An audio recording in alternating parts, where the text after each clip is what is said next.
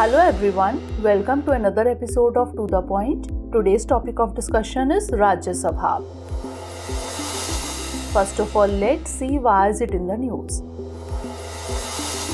Elections to 56 Rajya Sabha seats will be held in the last week of February as per the Election Commission of India.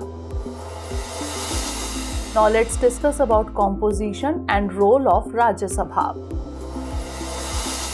The Rajya Sabha constitutes a crucial pillar of India's bicameral parliamentary system. It can have 250 members with 238 representing states and UTs and 12 nominated by the President. It represents the interest of states and union territories in the legislative process. It acts as a check on hasty legislation, providing a forum for thoughtful deliberations and amendments. It plays a crucial role in reviewing and amending legislation initiated by the Lok Sabha. It can initiate legislation independently and influences the final shape of financial legislation. Now moving on to election process of Rajya Sabha. Members of Rajya Sabha are not directly elected by the elected members of the Legislative Assembly of the states and union territories. The system of proportional representation by means of the single transferable vote is used to elect members to the Rajya Sabha. Each member of the Legislative Assembly of a state or union territory has a different number of votes calculated based on the population they represent.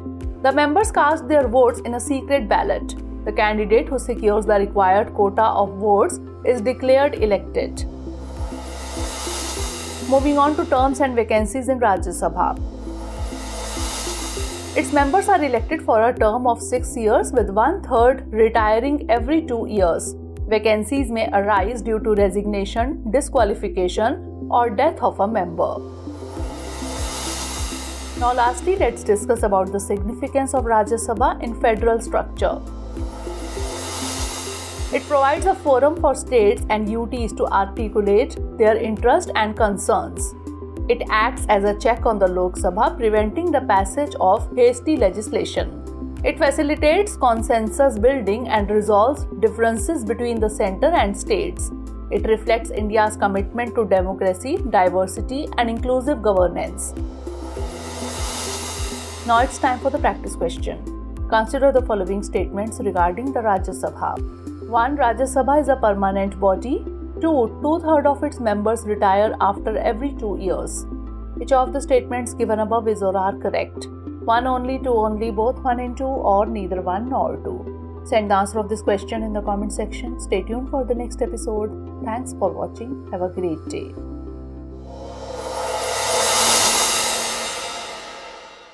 For more informative content, like, share and subscribe. And do not forget to press the bell icon to get the notifications.